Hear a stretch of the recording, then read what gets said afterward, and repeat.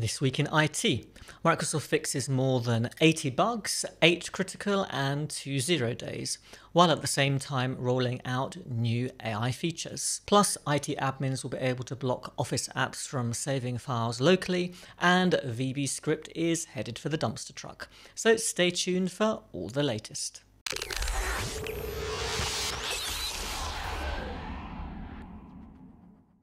Welcome to This Week in IT, the show where I talk about everything connected to Azure, Microsoft 365 and Windows. Today's episode is sponsored by our friends at Chaosoft. This week, of course, was Patch Tuesday and Microsoft released its cumulative updates for Windows 10 and Windows 11 and updates for a whole load of other products and services, of course. They included 8 critical flaws, but I just want to talk today about the 2 0 days. And of course, as always, you need to test these patches with a smaller group of users and then gradually expand the patch out to your organization once you've ensured that there are no compatibility issues. So let's look at these 2 0 days. So the first one is an escalation of privilege flaw in server message block, which is the protocol that's used in Windows for file sharing. Now, essentially, this flaw would allow an attacker to gain the same privileges as the logged on user. So obviously, if that's a standard user, then at least the operating system is kind of protected. If it's a local administrator, then that's a bigger problem. But nevertheless, this is something that you need to get patched. Now, if your developers or any applications that you're using in your organization use the popular JSON.NET framework or library, whatever you want to call it, that's available for the .NET framework, there's also a 0-day flaw in that which has been patched. So this is something that's sometimes also referred to as Newton JSON or just JSON.NET, and it's quite a popular library as far as I understand. So if you're using that, you need to make sure that either you're using an up-to-date version of it, because it tends to affect versions of this library that are lower than version 13 point something something. So if you're doing anything that's lower than that, you need to either upgrade it or make sure you get this patch in place as quickly as possible. This flaw isn't an escalation of privilege issue like the 0-day I mentioned before, but this is a problem where an attacker could essentially exhaust the CPU or memory on a device, causing a denial of service. Now, there are a whole load of features that were in testing in the release preview ring earlier this month, and I think some people expected them to be part of this cumulative update. I don't see any of those things on my devices that have been updated. So things like Windows backup for organizations, changes to the Windows Hello login screens, and a whole load of other tweaks that Microsoft was preparing for its Windows resiliency initiative.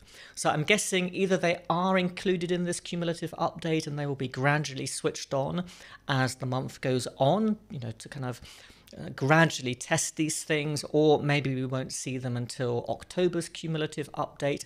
I'm not quite sure. I don't think Microsoft has said exactly, but there are some features that I'm pretty sure have come to AI PCs with this cumulative update. I don't have one, so I can't really confirm it. But as far as I'm aware, there are some changes to the Recall app. So it's got a newly redesigned homepage, and the navigation screen has also been changed to make it look more like the Microsoft Store layout. So some improvements to that. Also, Click to Do gets a new tutorial, so it's actually showing you how to use this Click to Do feature if you have an AI PC. Before I go on to the next story, I've got a quick favor to ask you. It would be great if you signed up for the This Week in IT newsletter. If you sign up using the link below, you'll also get a copy of our free Patch Like a Pro that tells you how to organize and manage patching all of your endpoints in your organization. So please check that out. The Microsoft 365 Enterprise apps, or as most of us just call them, the Office desktop apps, are now getting a feature where IT administrators can stop users from saving files to their local devices using any of those apps for version 25.06 or later. The idea of this feature is to improve compliance for organizations that need to make sure that all important documentation, files, whatever it might be, is stored in the cloud for whatever compliance or regulatory reason. And as it stands now, users can save files locally, in the cloud, wherever they want, essentially. So this policy will allow admins to make sure that files are only saved to the cloud.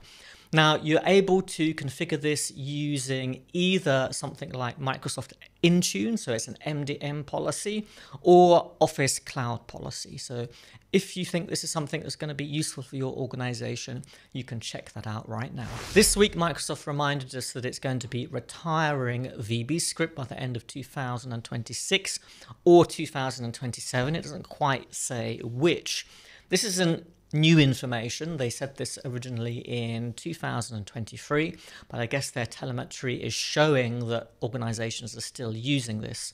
So what does this mean? Well, if you have macros programmed in Office using Visual Basic for Applications, or VBA, if you are calling any VBScript files, any file that ends with the .vbs extension, or if you're using VBScript type libraries like VBScript.regexp, then you need to update those macros. The good news is that the Office apps starting from version 25.08 include those regexp libraries in VBA, so you'll be able to find a solution for that VBScript regex call to that library directly from within VBA. So what is Microsoft advising organizations to do? The first thing is to make sure that you're upgraded to the latest versions of the Office applications, which you should probably be doing anyway, but make sure you do that. Regexp is included in VBA in these later versions of Office, so there's no need to manually add the VBScript DLL to those macros,